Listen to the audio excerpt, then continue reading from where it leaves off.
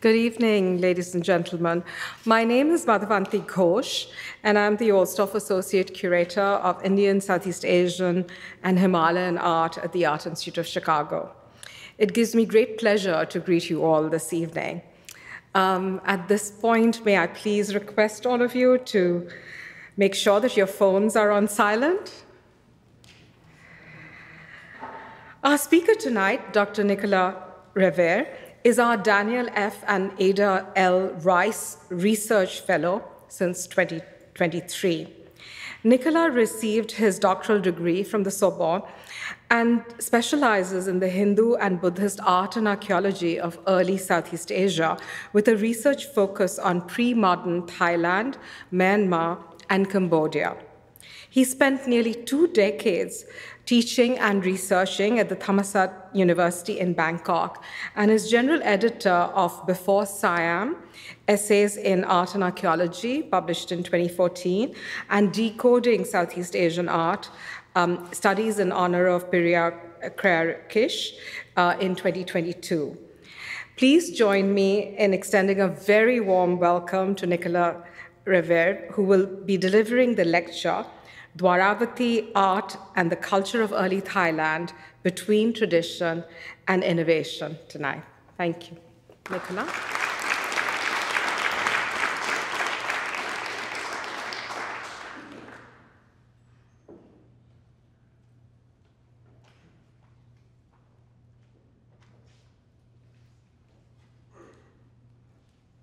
A very good evening. Thank you, Madhu, for the nice introduction.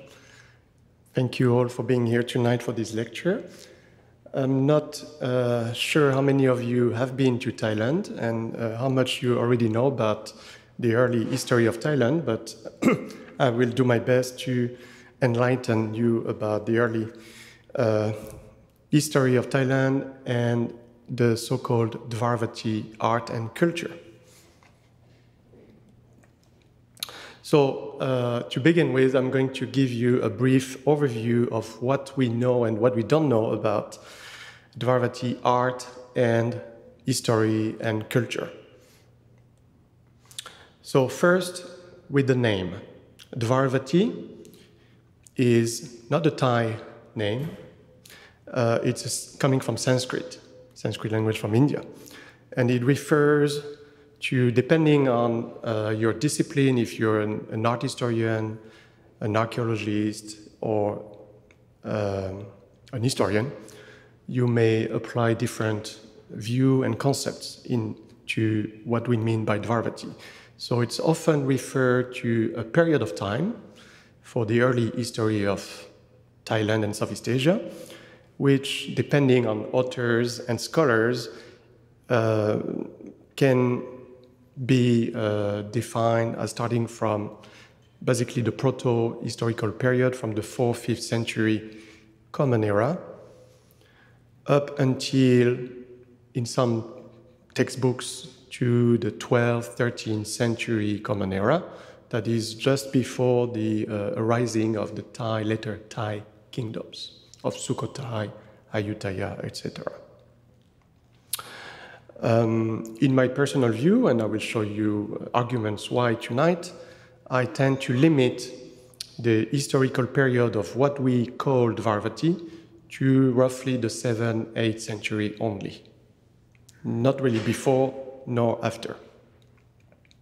Art historians also qualify an art style to label it Dvāravatī, so-called Dvāravatī art, and we'll show you some examples of that.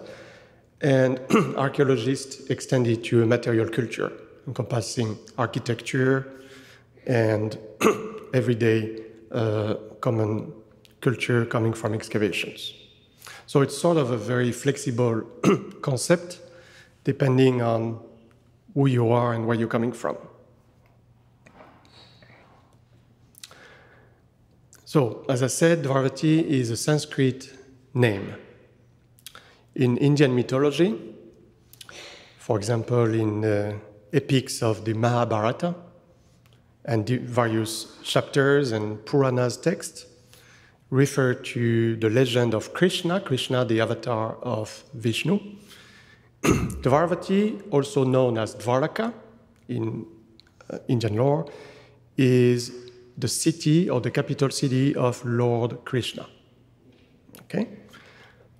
Which means, Dvara means gates, and Vati qualify a city, a town. So basically a city, a fortified city with gates. That is the meaning of Dvāravatī.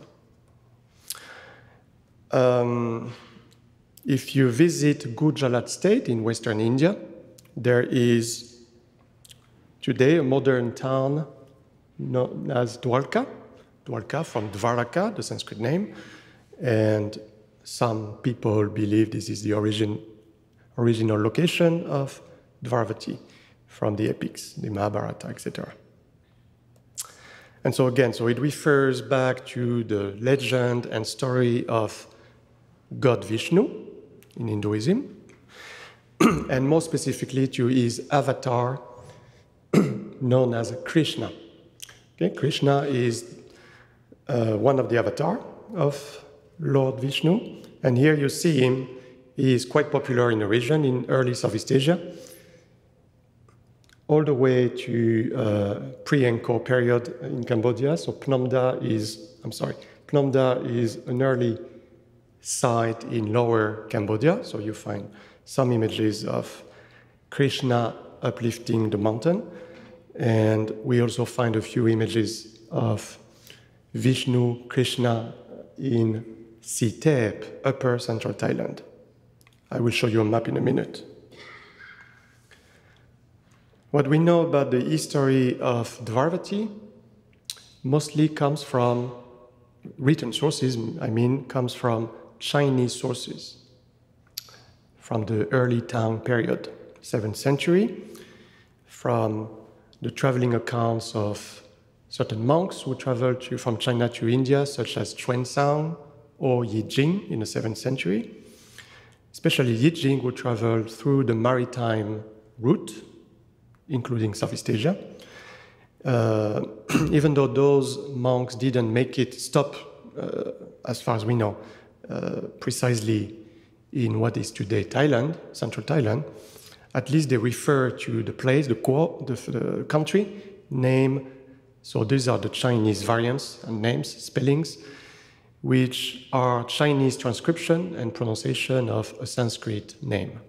So Tuolopoti is the Chinese pronunciation of Sanskrit Dvāravatī.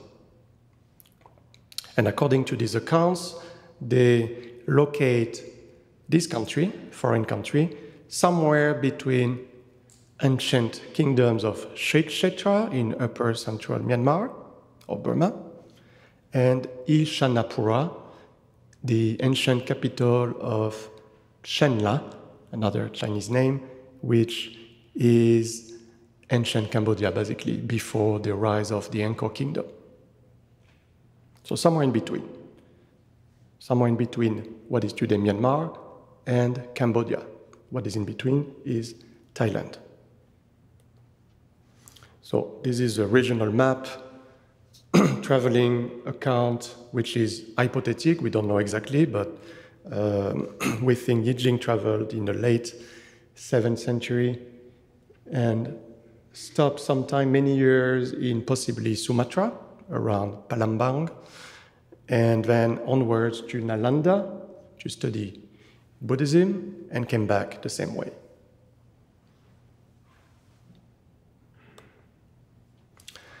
Besides Chinese written texts and accounts, we have inscriptions.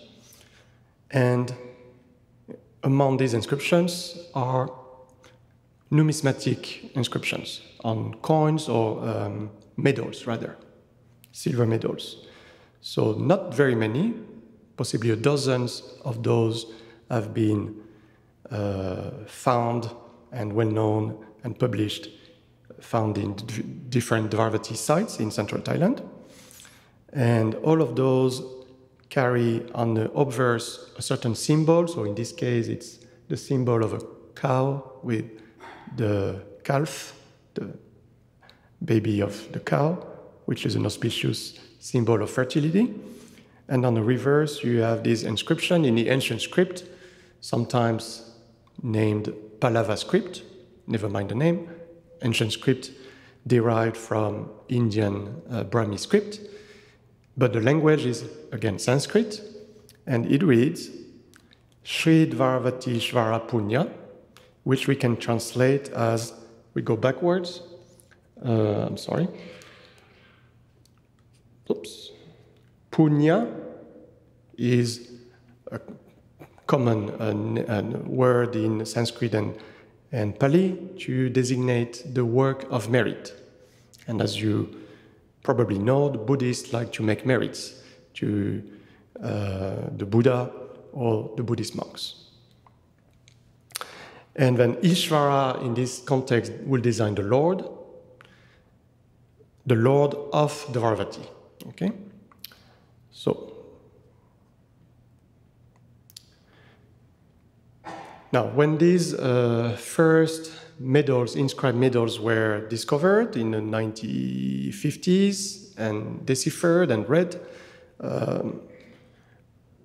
several publications ensued, and one of the popular and often cited article would talk about a Buddhist king or lord of Dvāravatī ruling in the area of Nakhon Pathom. And I will come back to this name, the site of Nakhon Pathom, in a moment, which ruled around the 7th century Common Era in what is today Thailand.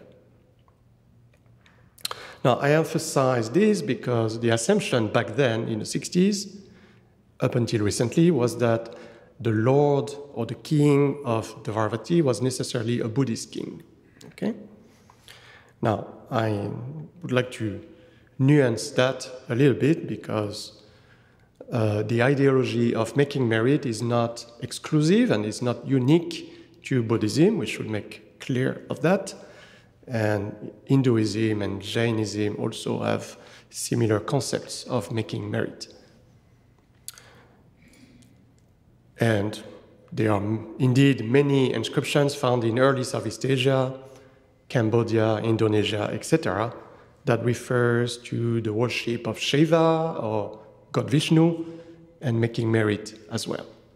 So, my point is that it is not necessarily the case that the Lord or the king of Dvāravatī, whoever he was a Buddhist king.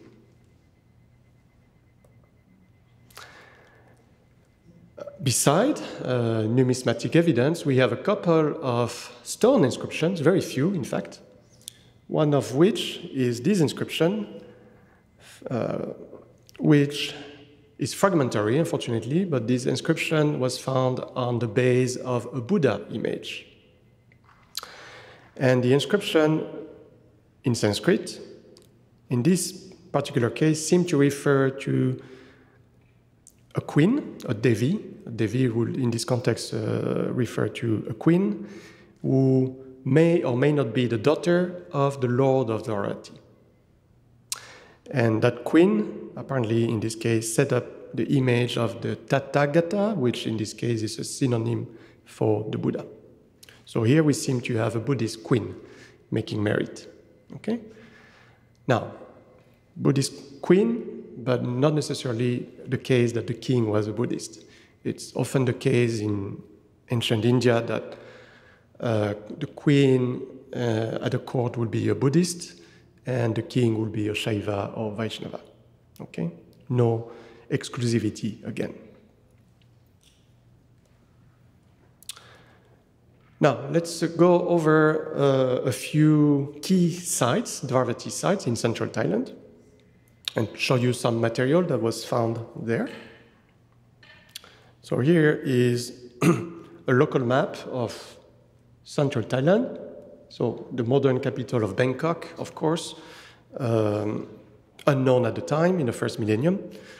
The most ancient sites in central Thailand are in black, so these sites, including Nakhon Pathom. Now, Nakhon Pathom is the modern name. I will go back to it in a minute. And possibly Nakhon Pathom was a capital of that area at the time. So Nakhon Pathom is the Thai modern name, which again comes from, in this case, Pali. Pali and Sanskrit are very close. And Nakhon comes from Nagara, the city. Pathom comes from Patama, the first. So the first city, the prominent, most important city. Remember, these are modern names coined in the 19th century. Okay?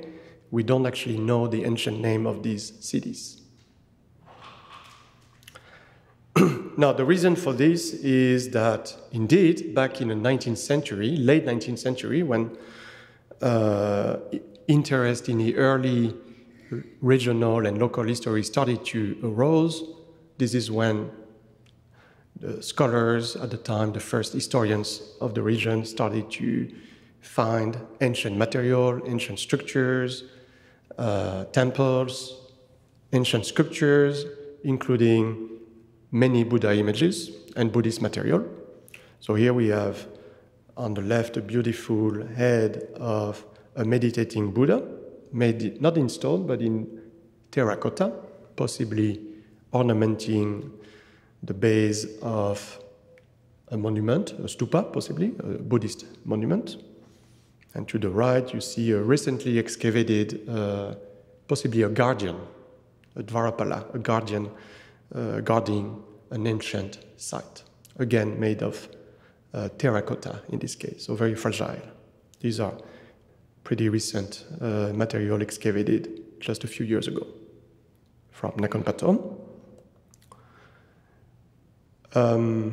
So, excavated recently, in addition to these sculptures, is this very important inscription from Wat Phang. This is the modern name of the temple where it was found. We don't know the ancient name again.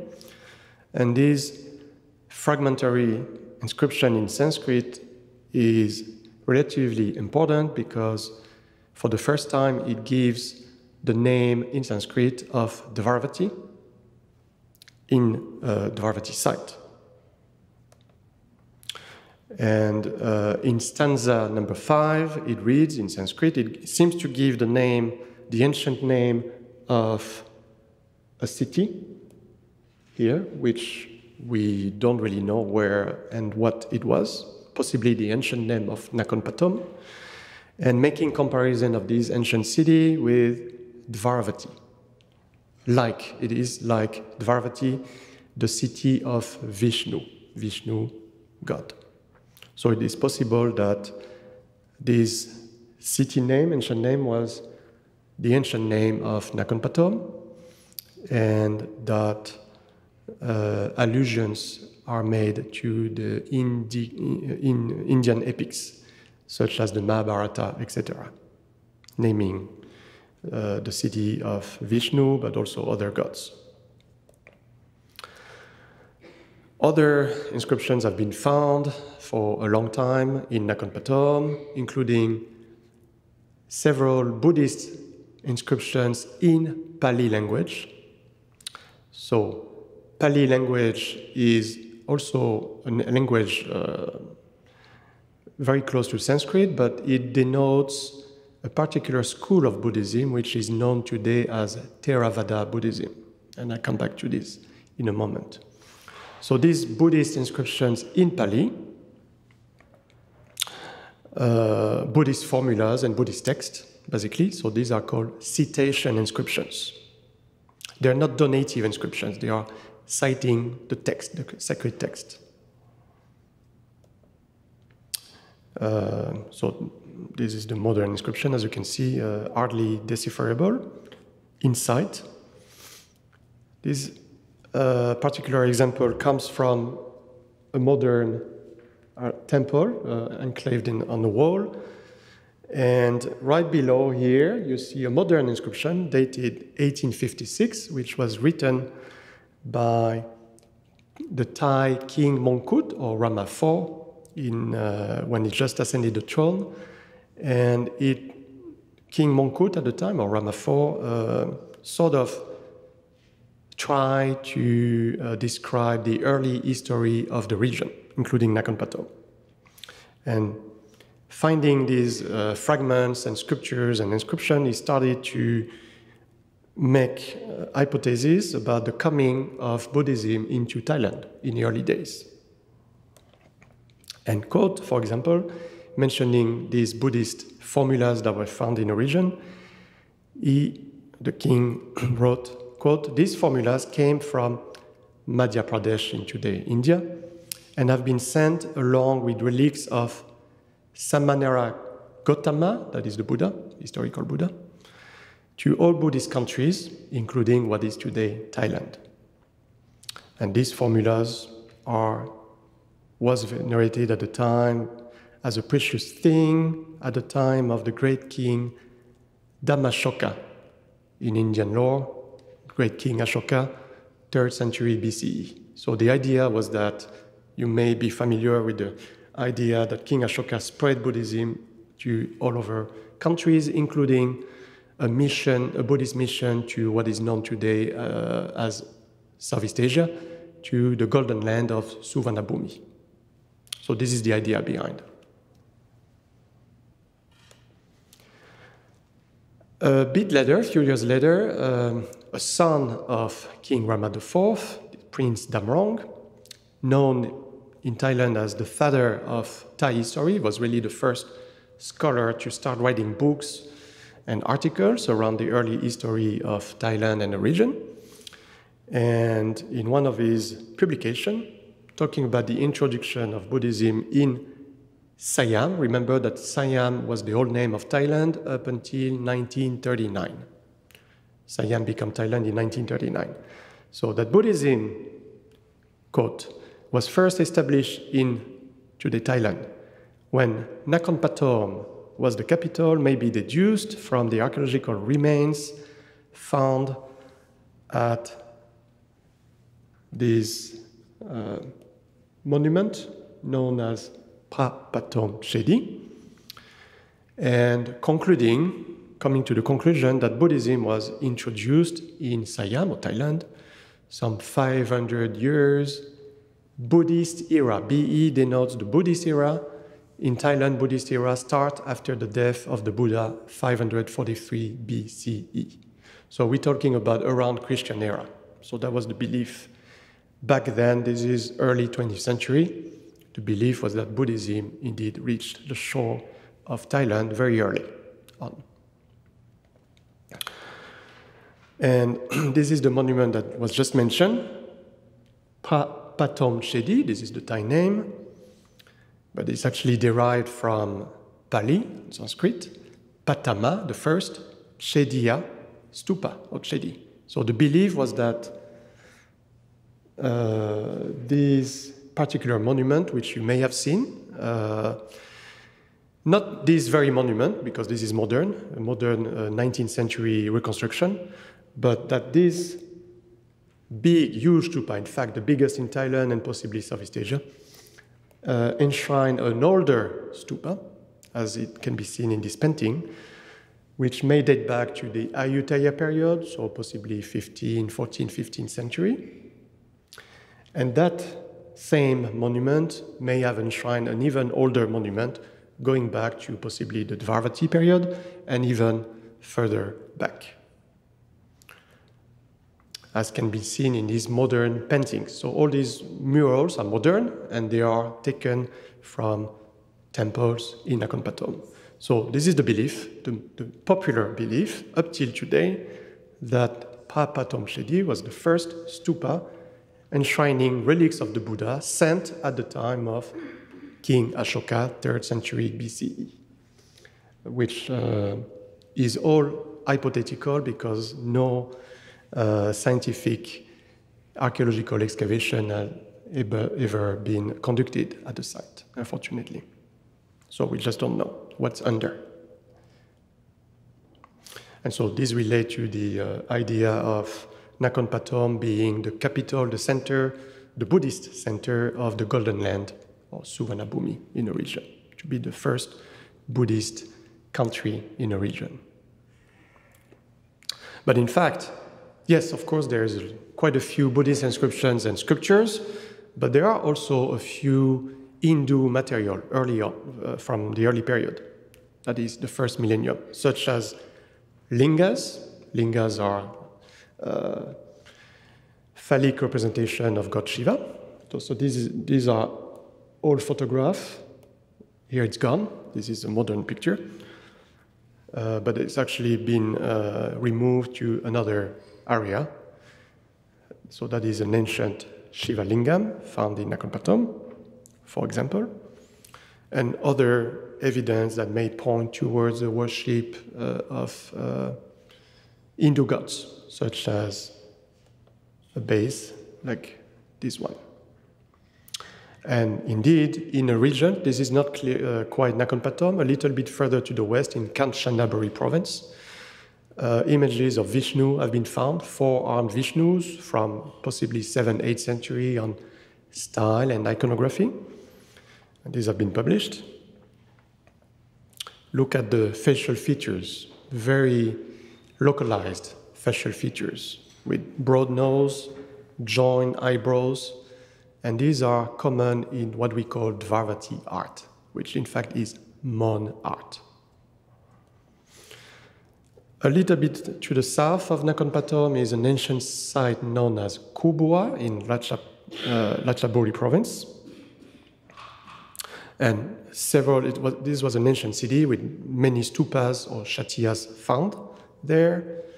And particularly interesting are the stucco or terracotta fragments that were decorating the ancient base of the monument, such as these female musicians here, which probably derive from a narrative, possibly a story of the past of the Buddha, Jataka story. So here you have these female musicians. And if you look more closely at their facial features, they relate very clearly, statistically speaking, to the Vishnu image that I have just shown you a minute ago. Also from Kubua,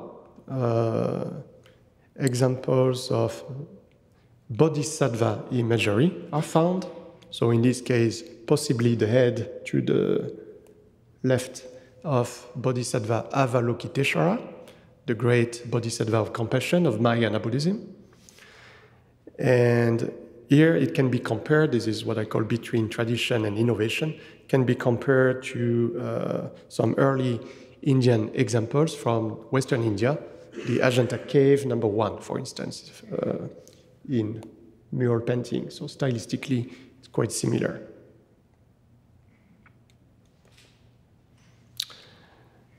Another key Dvāravatī site is to the north, known as Utong, modern name, Thai name, which means cradle or source of gold. Again, possibly referring back to the legend of the Golden Land in Suphanburi province.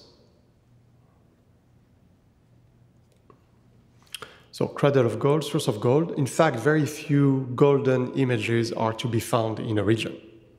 At least they have not reached us.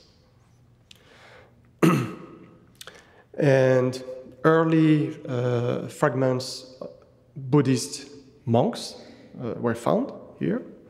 So here we seem to have 3 monks in a row holding a bowl, which is interesting because this is a modern drawing, refers back to the Buddhist idea, tradition of giving homes to monks.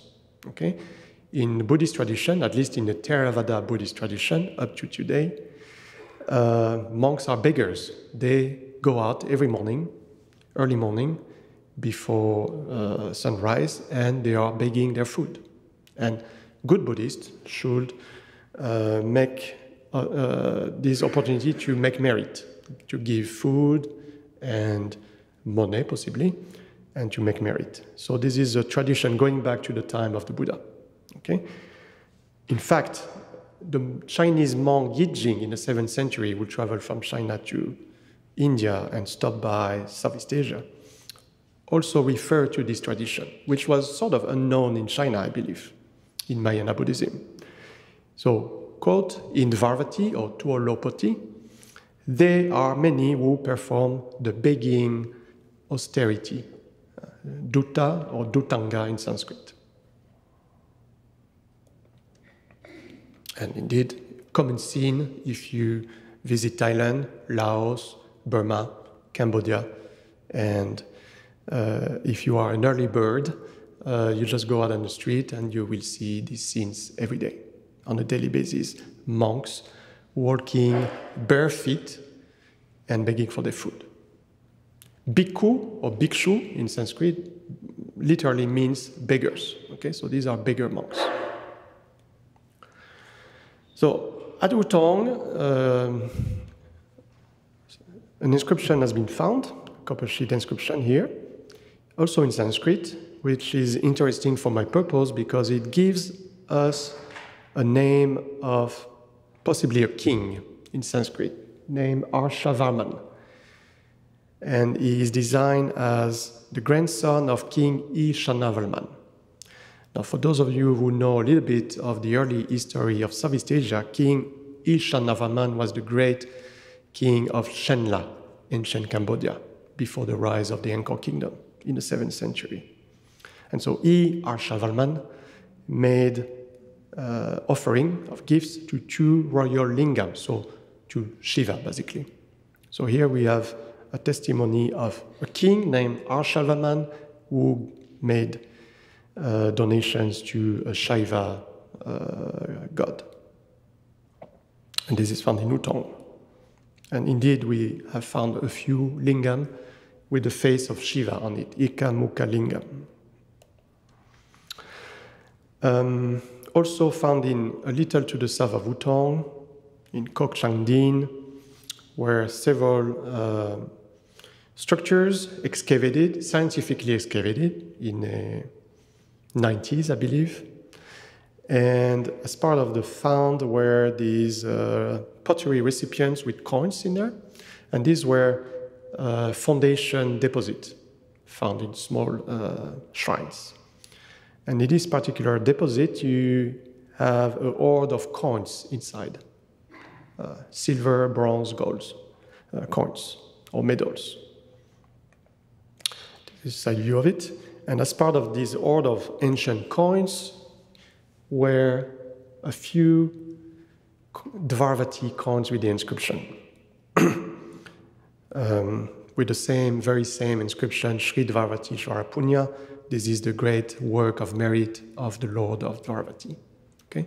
So whoever that Lord, King of Dvāravatī was, we don't know his name, he was making merit at this site, among others in the region.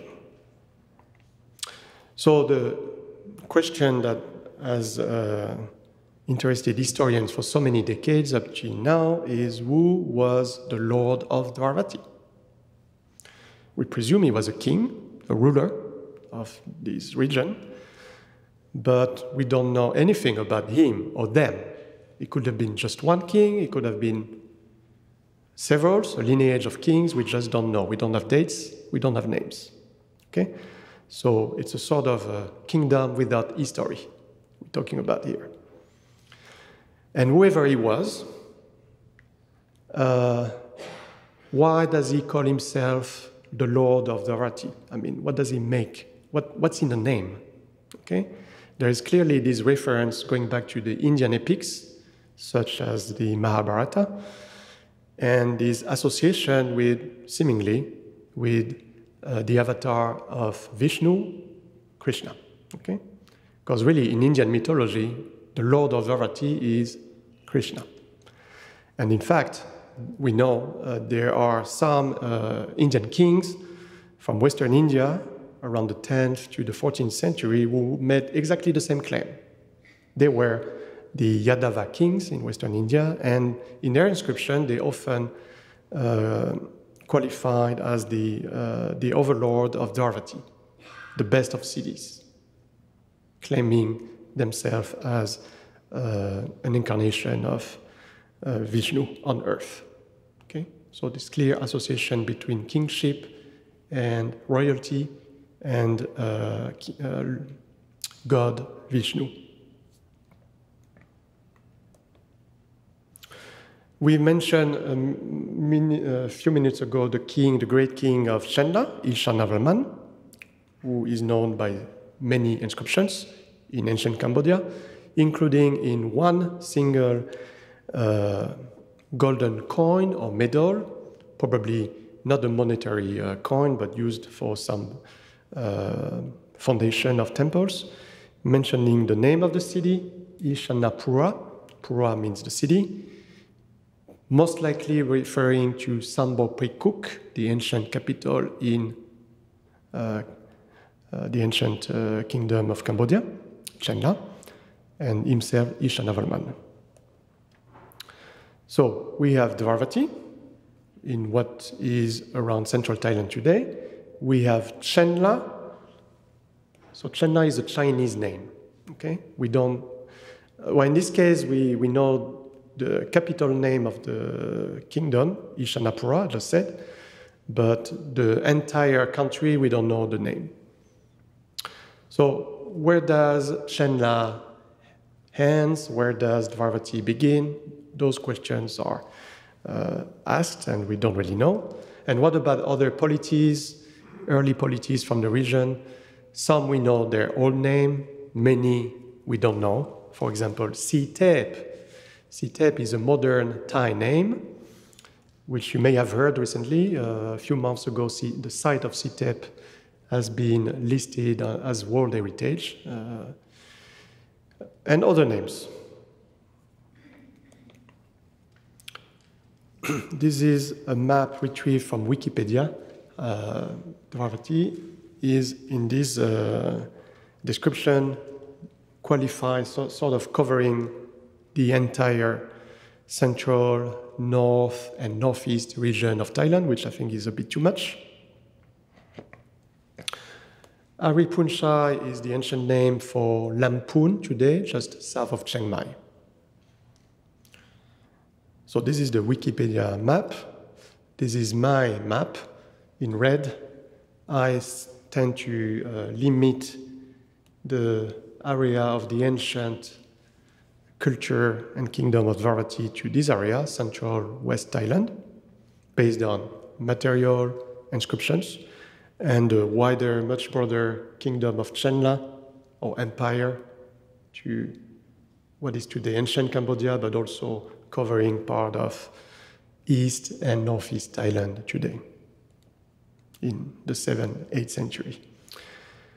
Now, interestingly, other Dvāravatī cities are known in inscriptions. For example, in Cambodia, 2 late inscriptions from the 10th century refer to a country named Dvāravatī. Same in Myanmar. And in fact, Dvāravatī, like I said, refers to the capital of Lord Krishna in the epics.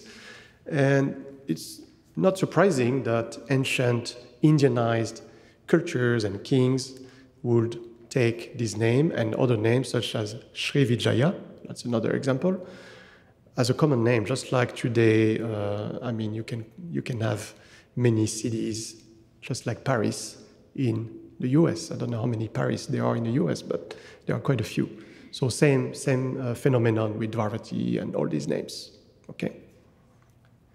We don't have to think of only one Dvāravatī, but there could be many in different time period as well.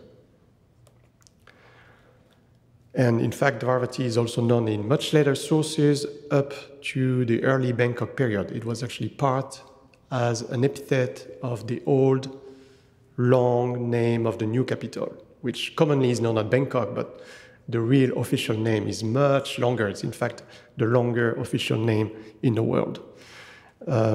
City of Angels, Ayutthaya, that's another common name, Ayutthaya, which also refer back to an ancient capital. Ayutthaya in Sanskrit refers to the city of Rama. Rama is another avatar of God Vishnu, and so similarly with Dvāravatī and Lord Krishna. Art style. So we're talking about the earliest Buddhist cultures you find in a region, not just Thailand, but Southeast Asia. So in fact, around this juncture, 6th, 7th, 8th century, it's quite difficult for scholars to sometimes determine the differences between what is pre-Angkorian art what is Dvāravatī art, what is Pew art, etc., etc. And I'm giving you some examples here, 3 different Buddha heads from different countries, found in different countries, but stylistically, iconographically, they are very much alike, except perhaps the materiality. The stone can be different. So, for example, the Dvāravatī Buddha head, in this case, at the bottom, is made of limestone, whereas in other regions, in Cambodia, Laos, Vietnam, it was only sandstone, for example. So this can help us to determine the origins of Buddha images sometimes. This is the entire standing Buddha images, again, from different countries. One from Cambodia, one found in southern Laos, and one found in Thailand. So guess which one is from Thailand? To the left, that one. And again, stylistically, iconographically speaking, certainly it is very much alike. Although the hands are broken in this case, they were most likely performing the same teaching gesture with 2 hands at the same level. Besides standing images, you have many cross-legged Buddha images, but also, peculiarly speaking, quite popular in Dvāravatī art are pendant-legged Buddha images, what I call enthroned Buddha images. Okay? So these were sometimes colossal images, 4 meters high, from Nakhon Pathom, these ones. And they seem to show the Buddha as a king of Dharma, possibly. Other depiction, this is a narrative slab, which is today can be seen in Bangkok, but it has been removed from Nakhon Pathom, and it shows the Buddha, enthroned Buddha, teaching, such as here as well, teaching to different people and performing the great miracle here. And in Indian art, in the Western caves in Maharashtra, you find many depictions of enthroned Buddha, such as this. And here, note, for example, at the top, 2 angels carrying a crown over the head of a Buddha. So clearly the ideology of kingship is very important in this imagery. So these are cave reliefs, more examples of an enthroned Buddha teaching 2 gods, Shiva and Vishnu in this case, to sort of show the superiority of Buddhism over Hinduism. Here you have an example of a Buddha standing on the top of a hybrid creature, which is known as a Garuda. Garuda is half man, half eagle, and he is the mount of God Vishnu. Okay? So these are a couple of examples found in the region. And similarly, you have examples of a Buddha standing on a sort of hybrid creature. We call it monster. We don't really know the names. This one is here at the Art Institute. And this hybrid monster could be a mixture of a goose, a eagle, with horns, so possibly the bull as well. We don't really know the meaning. It has been speculated that this imagery, which is unique to central Thailand, so Dvāravatī art, really. This is a very good marker of what is Dvāravatī art. Can be showing a sky lecture of the Buddha to the gods, etc. The Buddha flying. Very peculiar to central Thailand are stone wheels or Dharma chakras. There are many found in associated Dvāravatī sites, Nakhon Pathom, Utong, etc., usually made of stone. Some are quite big, and some of them are inscribed with Pali inscriptions, Pali text. So these are a couple of examples. There was a great show some 10 years ago at the Met. You may have seen several of these sculptures loaned from Thailand. This is one example. And these wheels, Dharma chakras, were standing on top of pillars, such as here. And possibly the Buddha on monster stele were attached by a tenon and a mortise to the wheel. This is hypothesis. The imagery of Dharma chakras, of course, is well known in India itself, going back to Sanchi, for example. And we think that these Dharma chakras standing on pillars were demarcating the sacred sites or stupas or shatya. And I'd like here to draw a comparison with another culture of northeast Thailand, which is a Konit culture, Mon culture, but not what I define as Dvāravatī. So these are sima stones, boundary markers. Some are quite big, 2-3 meters high, and often they are decorated, ornamented with Buddha imagery, life episodes of the Buddha, past episodes of the Buddha, etc. But these are found only in Isan or northeast Thailand, not in central Thailand. So there is clearly the Dharma chakra wheels found in central Thailand and the boundary markers found in northeast. So two different material culture here. Interestingly though, in at least one of these sima stones, you find a depiction of a monk with a staff, ornamented staff, which is known in Sanskrit as kakara. And this is an artifact found in Nakhon Pathom. So this is exactly what you see here. So is it possible that a monk holding this type of staff was traveling to Nakhon Pathom, I suppose? Chinese monk Yijing give us a description of this walking staff. And he said they were used by monks to keep off cows or dogs while collecting alms. So this is going back to the tradition of begging alms. But this staff can make noise, so it's easy to, it's also a ringing bell. Gling, gling, gling, I'm coming. Okay.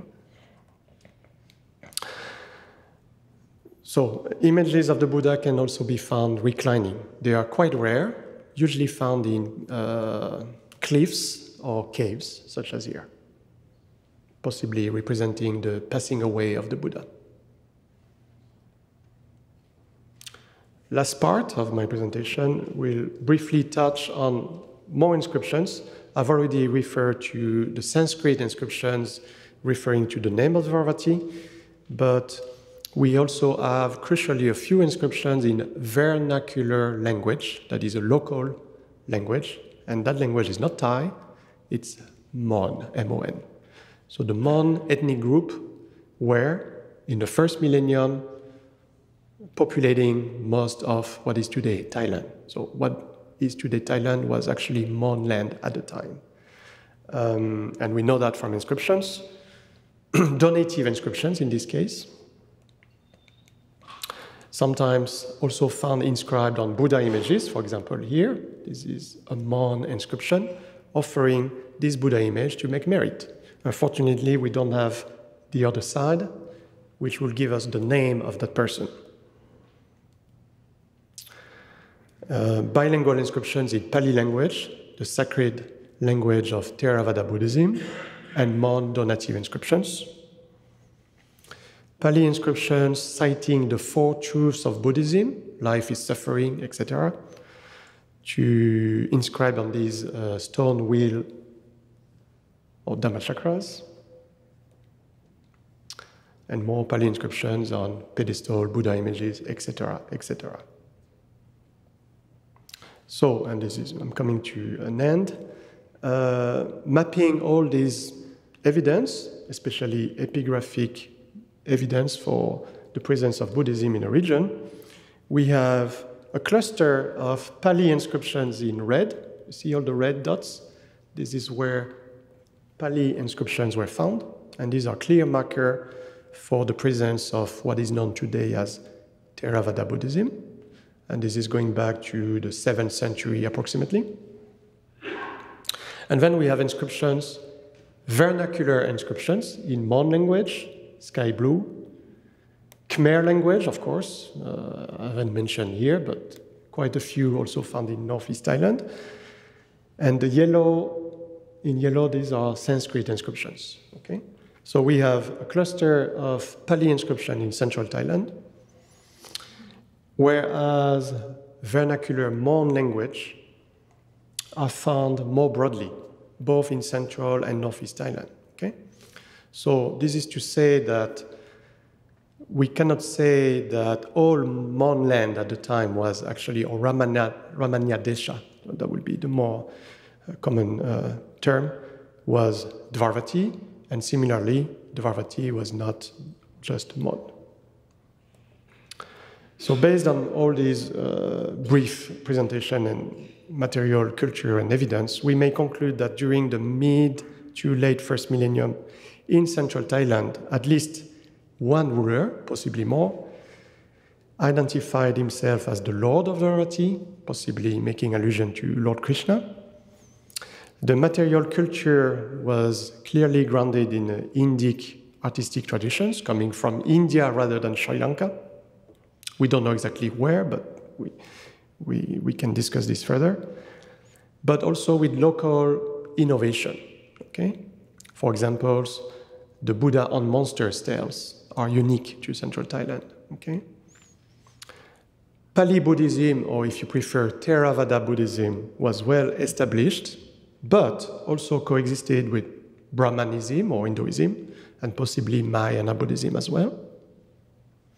The population, local population in the area used Mon as their vernacular language.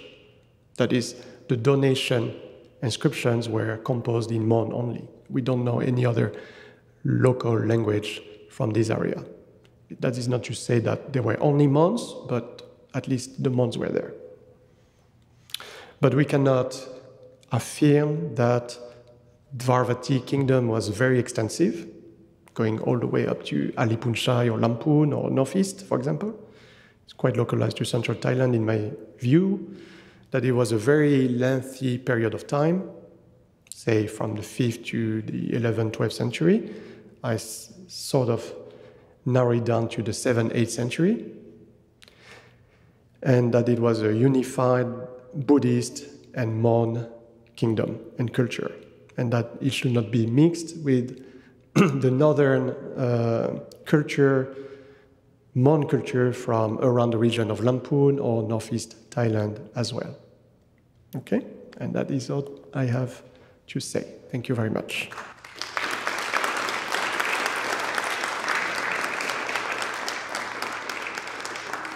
That was a quite long presentation, but we do have a couple of minutes for burning questions. If you dare to speak in the microphone, please. Maybe one or two questions. Hello, Professor. I have a question regarding the idea of, I want to say the word Dvāravatī, that it may have begun as, say, a set of teachings that evolved from the Buddha and Buddhism, but they kind of took root in a certain city, and they were, propagated there. And then after that, is it possible that individuals would leave that area, go to another area, whether 50, 100, or 200 miles, and then wanting to give some authority to their teachings to say, oh, well, I am from Dvāravatī, the city, that may have been why there's not a specific place that they know to be Dvāravatī, because it was everywhere. Okay, so sort of legitimizing their origins. Sure. I'm not sure there was a question there, but thank you. Okay. Another question? To the left.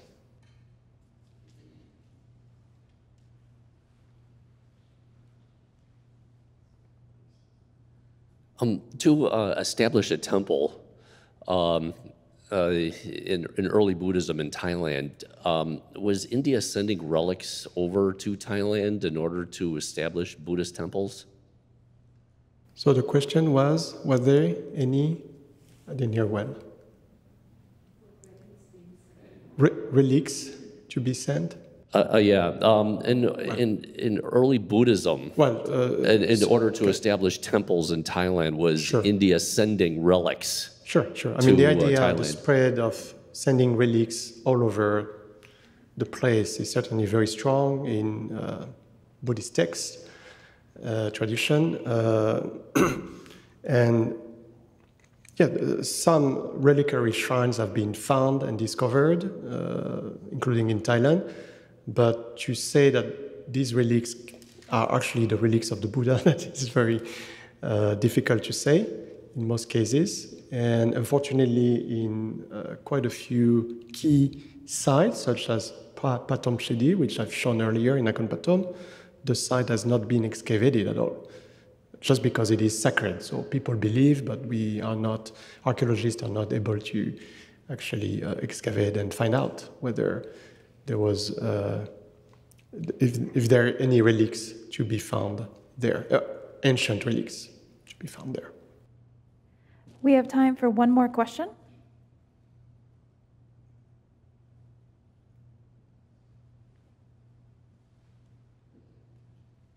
Or we can go ahead and conclude. Thank you. Thank you so much, Thank you Nicolas. very much.